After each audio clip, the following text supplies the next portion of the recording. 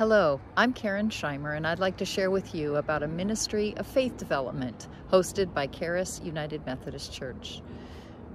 Several people gather on Zoom each week to discuss books and theology and relationship with Christ and ways to share these insights in the world. I've asked a few of the members of the group to share.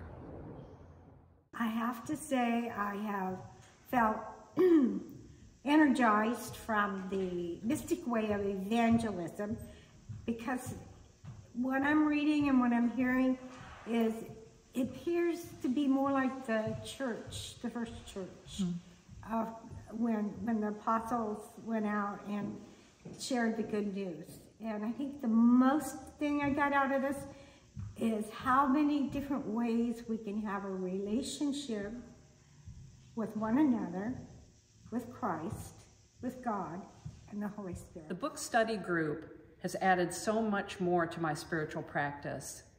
Hearing thoughts, questions, and insights from other Christians seeking as I am has opened my mind and my heart. I'm more focused now on how I can use this time I've been given to live the life God intends for me and to bless others with my time, talents, and the wisdom that comes with age. I did the All Will Be Well study, and I was moved by it. It changed me. So I shared the book with a friend of mine who's Catholic. She said it changed her life. It changed her understanding of how God loves her.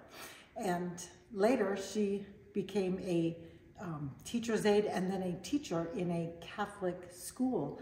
And she has shared this book and how much God loves us to her students. Actually is influencing how I might reach out and serve other people.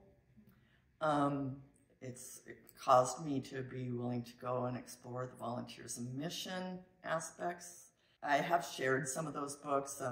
It's also created some deeper conversations with friends and people I know. It allows me to embark in conversation with a group of people that I feel so accepted by and non-judged by. A couple of the members of our group were unavailable for filming and wrote this and asked me to share. For me, this faith development ministry on Tuesday nights rivals the Sunday morning message as the most personally valuable piece of my ongoing Christian development. Being in this well-led group of mature believers and discussing complex and serious religious topics has expanded not only my knowledge and understanding, but has equipped me to better answer questions put to me by others. And I look forward to our next book to see how the Lord will use it to shape and grow us.